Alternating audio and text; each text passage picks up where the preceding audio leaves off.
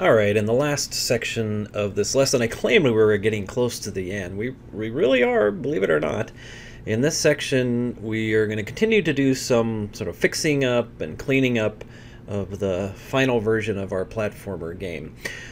Some of what we're doing is not new, so I'm going to take shortcuts in the video lesson so that we don't take up time. The first thing I want to do is I'm going to create some pickups that we can use for giving the player some points and allowing them to have some additional ammo if they use up all of their ammo. For the pickups, you need to bring in some additional sprites from the resources folder that go with the project. I'm not going to do it in the video, I've already done it. The sprites you're going to bring in are the strawberry sprite, name it S Strawberry. And that's it, you don't have to do anything else with it. The ammo sprite, name it S Ammo. Don't have to do anything particular with that. And while you're out in the resources folder, please also bring in the background image. You don't have to do anything with that. We'll use that to give a little more interesting image into our background. And bring in something that's called Sean Spalding Trigger. And then I renamed it S Trigger. Don't have to do anything with that one either. Okay? So the way this is going to work is we want to place some strawberries out into our room, and if the player collects them, they get points and ammo out in the room. If the player collects those, they collect some additional ammo. To do that, it's finally time that we go in and create a controller object that can track all of these pickups and health and all of that kind of stuff. So that we will be able to keep track of these things and be able to display them out on the screen. So at this point, I want to modify where we are storing some of the variables that we're keeping track of now. We've done a lot of work up to this point in this project on player object, and in fact on the player object in the create event we are recording some movement variables, but also player health variables and some shooting variables. I'm going to move a couple of these things off of the player and onto a controller object, and in doing that we're going to have to update some other scripts also so that things don't break. So pay careful attention to this part. Okay? Let's close down our player and let's create a controller object. We'll call it O controller, and on our controller object we will have a create event, and in the create event we're going to define some variables. I'm going to do a little copying and pasting in the background here just to save a little time. We're going to create our custom version of score, not the built-in score. I'm giving it an underscore at the end to make sure that it is differentiated from the built-in version. If you use the built-in version, you may run into some issues. Then if you notice, I'm also going to put player health onto the controller object, and I'm going to move remaining ammo also from the player object to the controller object. So player health is going to be on the controller, remaining ammo is going to be on the controller. Therefore, let's go back to our player for a moment. Come on, player, where are you? Into its create event, and let's get rid of player health. We're taking it off of the player. And let's get rid of remaining ammo.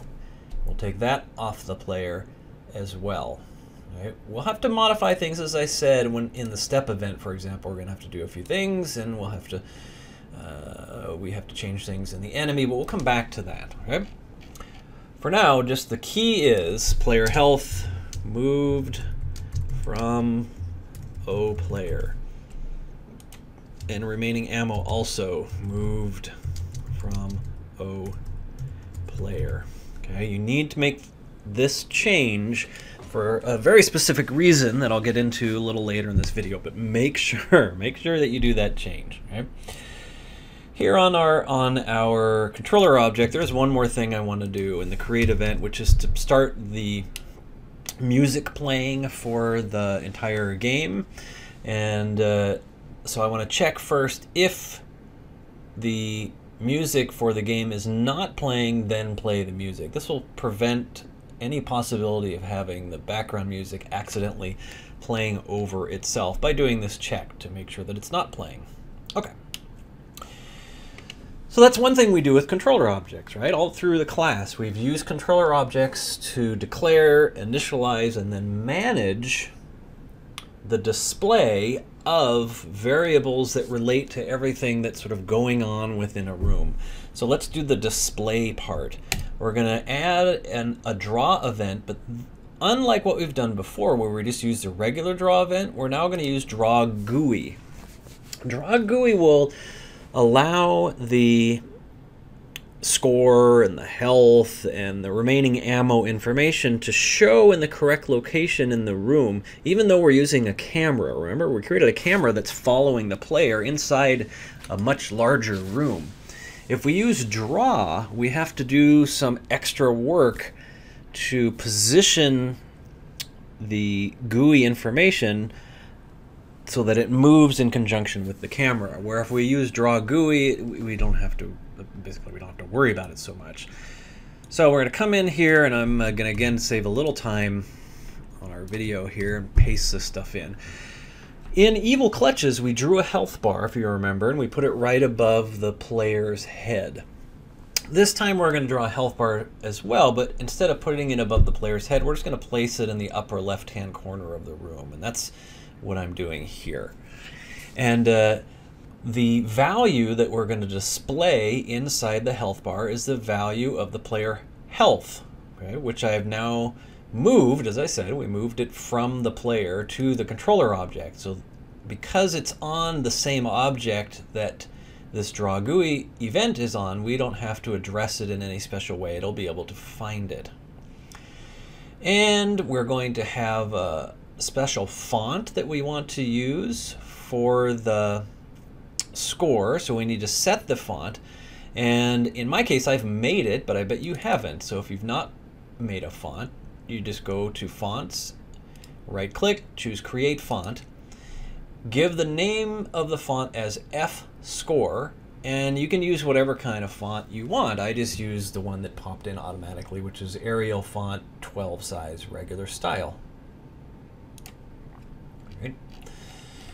So we're going to set that as the font we want to show. I'm setting the color of my font to black. You can make yours different if you want. Then I'm going to draw the score by using string, the built-in string function, to change the number of the value of score to a string. Now score lives here as well on the controller object, so we don't have to do anything special to address it. And similarly for ammo, I've moved remaining ammo from the player object to the controller object, so we don't have to do any special addressing to reach that remaining ammo value. It'll just show up there as it needs to. Okay, that's it. That's all we need for our controller object. Now I said we were going to run into some issues because we moved the variables, some of the variables from the player to the controller object. Now the way we are talking to those variables and some of our other scripts will break, so we need to fix those. So let's do that. All right. Let's go back into our player and let's just check where are we going to run into some issues here. Well, for one thing, we're going to run into some issues in the step event, in some of the places in the step event. And this is an opportunity for us to take a look at how we can use the output window when we hit play to start identifying errors. So without going in and making the changes, I'm going to just start playing. Now we look okay, but as soon as I try to fire my weapon, I get a code error. And let's take a look at this. Okay? It's telling us we have an error on the player object, and it's telling us where the problem is. It's in the step event, right at the beginning of the step event, where we're checking how much ammo is left. And it's saying you haven't set this remaining ammo variable. Well, of course, we have set the remaining ammo variable, but the problem is we moved it from the player to the controller object. So we need to change that. So come back into our player, into the step event, And now we need to figure out if we're shooting, right? So come all the way down here, and it says if remaining ammo is 0. Oh, now GameMaker no longer knows where to find this remaining ammo because it doesn't live on the player anymore. It lives on the controller. So we need to say controller dot remaining ammo. And I'm going to copy this first part because we're going to need to paste it in anytime we refer to remaining ammo.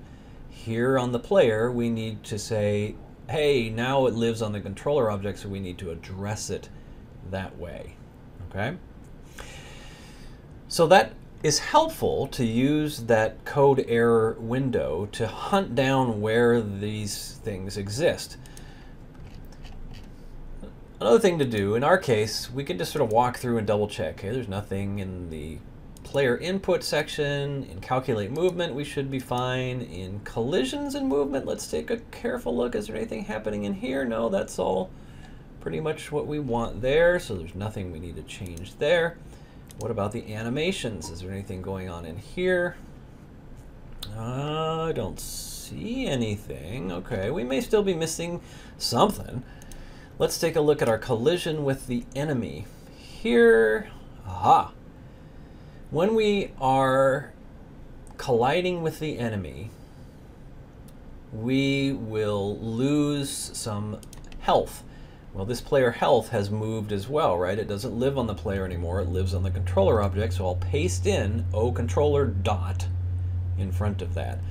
I'll bet anything there's some that we're still missing, but let's take a look and see if we have updated everything correctly so that now GameMaker is able to find all of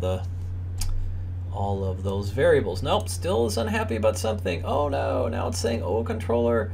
It doesn't know what is controller. What? But you know what we didn't do? We didn't actually put the controller object into our room. So let's do that. I'm going to choose to open up the room, and I'm going to put the controller object on the player layer. You can see on the player layer we already have the camera object. So let's put the controller there too. You can put it wherever you want, but I'll just sort of position it over near the camera object.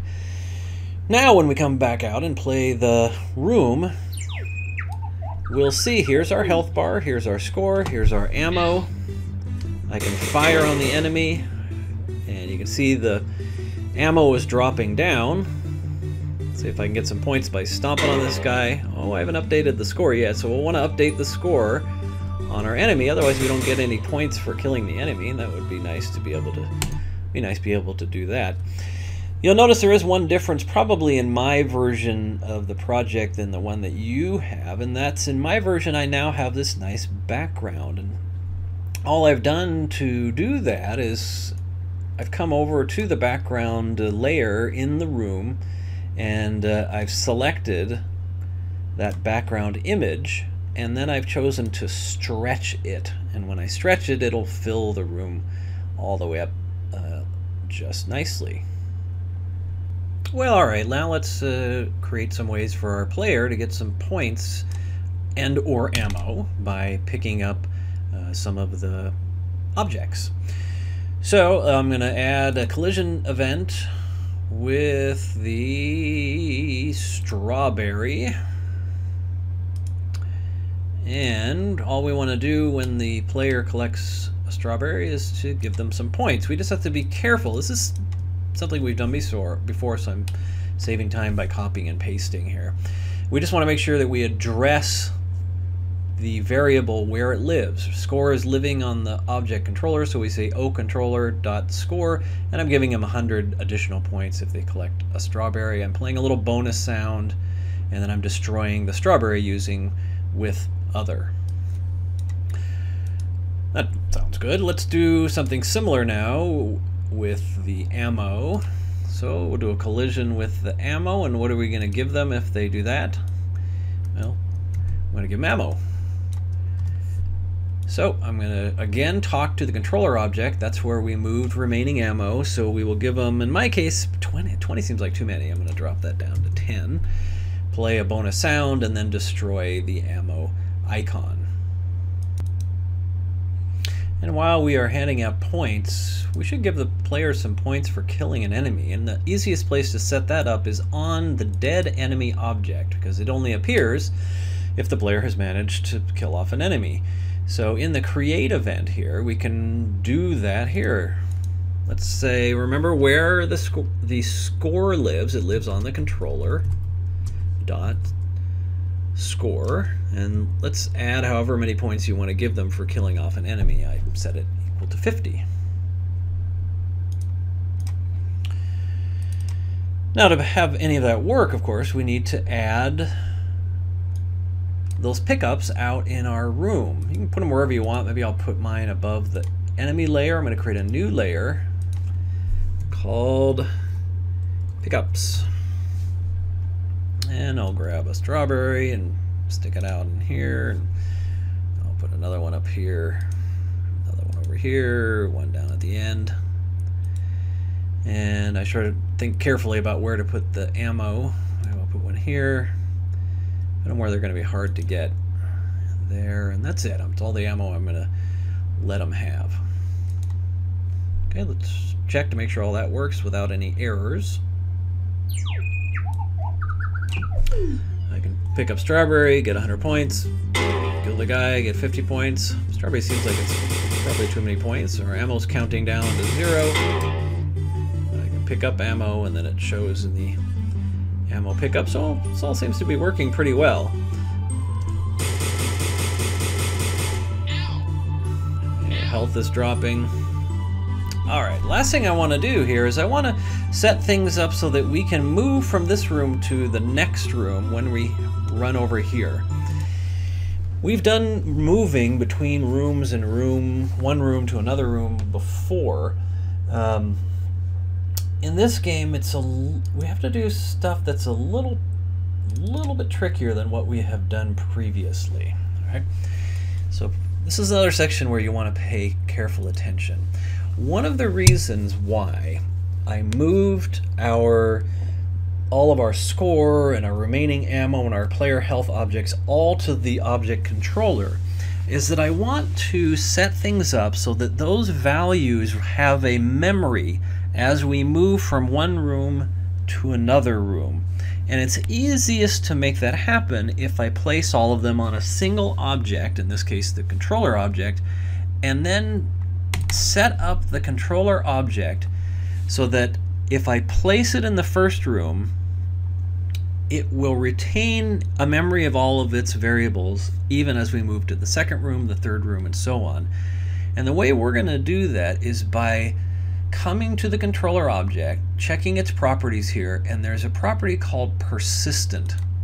And if I choose persistent, what will happen is that it will retain its memory as we move from room to room, even if I don't, and in fact I shouldn't, place a copy of the controller object into the second room or the third room, and on and on and on. I only have to place it in the first room, and it will continue to live in subsequent rooms if I've set this as persistent. Okay? So let me talk a little bit about how this is going to work. First, let's come down to our room, and I'm kind of lazy, so I'm just going to right-click on that, and I'm going to choose to duplicate it for now. In your own game, you're going to want to redesign this so that it's a little different design, right? You don't want to have it look exactly the same. And in this second room, I don't actually need to include the controller object, because in making it persistent, I can then get rid of it. So let's zoom in here. Okay. Zoom in here. And you can see here we have on the player layer, we have the player, the camera, and the controller. So I'm going to get rid of the controller object. Because I made it persistent, it will still live. However, in the second room, I am going to have a player, and I'm going to have the camera. And they're going to work exactly the way they worked in the first room. Even though this is a different copy of the camera and a different copy of the player, all the code's all the same, so they'll all work just fine here in this room. Okay. Now I need a way for the player to be able to move from one room to the next room. So to save some time, just as I did with the ammo object, I just created a quick ammo object that's solid and visible. I created a quick strawberry object that's solid and visible. I also went ahead and created an exit object that is neither solid nor visible. This is just going to be a tool that we're going to use here in the editor, but that the player won't see, and we'll use it to detect when our player has reached the end of the room. So let's go into our room 0, the first room, and you can see that the way I designed my room was that I left an opening at the far right hand side of the room. Okay? If you've not done that in your own room, you should erase any wall objects that are blocking an exit and erase the tiles over here as well, so that you leave a passageway that runs along the end of your room.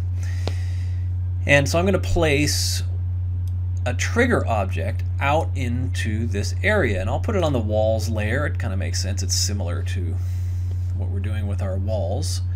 So I'll grab it. I called mine OExit and place it right here. Let me zoom in on it a little bit. I can stretch this guy out so it fills the entire area, remembering that it's going to be invisible, so it doesn't matter what it looks like here. Okay. So I've placed that exit object out in the room. Then let's come out of the room, go back into, well, we can either set it up on the player as a collision with the exit, or just to be different, we can set it up as a collision between this object itself and the player. Just to try something different, I'm going to do that. So if it'll allow me to open itself up. Here we are, we're on the exit object, and I've already set this up. A collision with the player, and all I'm doing in the collision with the player is I'm going to the next room. Now I'm not doing any checking here, so I could run into trouble in a real game. I would probably want to make sure there is a next room available, or I might want to, instead of saying room go to next, if I want to do some branching, I can say room go to number and put the number of the room, or you can put the ID of the room, would also work. But in our case, just room go to next is going to function just fine. All right. So let's give this a try. If I come back into the game, and I'm just going to cruise along here. I want to use up some ammo so that we can see the ammo's running out. I want to have some injuries. I've got some points. Let's make our way over here, collect another one of these guys, use up a little more ammo. Alright, so here we are at the edge of the room. Now look at the health, look at the score, look at the ammo. We're down a little in health, score is 350, and the ammo is 6. When I hit the trigger zone, I jump to the next room. It just switches me, and now I'm using that new copy of the player. But you'll see the health is still the same. I picked up some points for getting the strawberry, and the ammo is the same, and that's because the controller object that we put into the first room was persistent, so all of those values carried through to the next room. Alright, good grief, at long last, we have reached the end of these video lessons for a platformer. You'll want to look to the Blackboard site soon, where I will put instructions for your assignment in which you are going to need to produce a platformer, basically that includes everything we've done in this platformer series of videos up to this point, plus some additional pieces that you need to add in yourself to give yourself some practice on how to make this stuff happen. So look to Blackboard for that, and good luck, have fun, and this project should be a major help as you develop your final games if you're using platformer games. So have fun and good luck.